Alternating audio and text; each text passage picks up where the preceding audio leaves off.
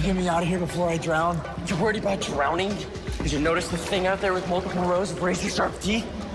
Did you notice that I'm paralyzed from the neck down at 8 feet of water? Okay. I see it. Wait, stop.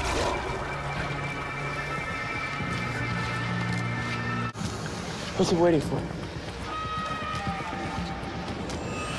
No offense, Scott, but I think maybe Allison felt the two of you were just growing apart.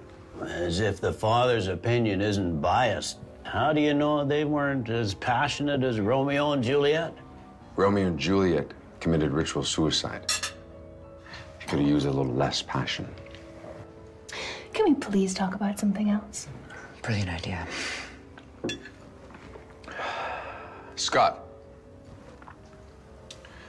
how about you help me grab dessert from the kitchen? Do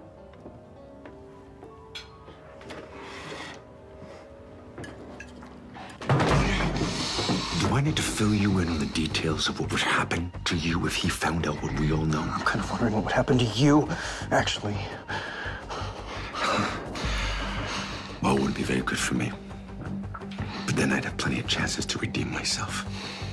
And that wouldn't be good for you.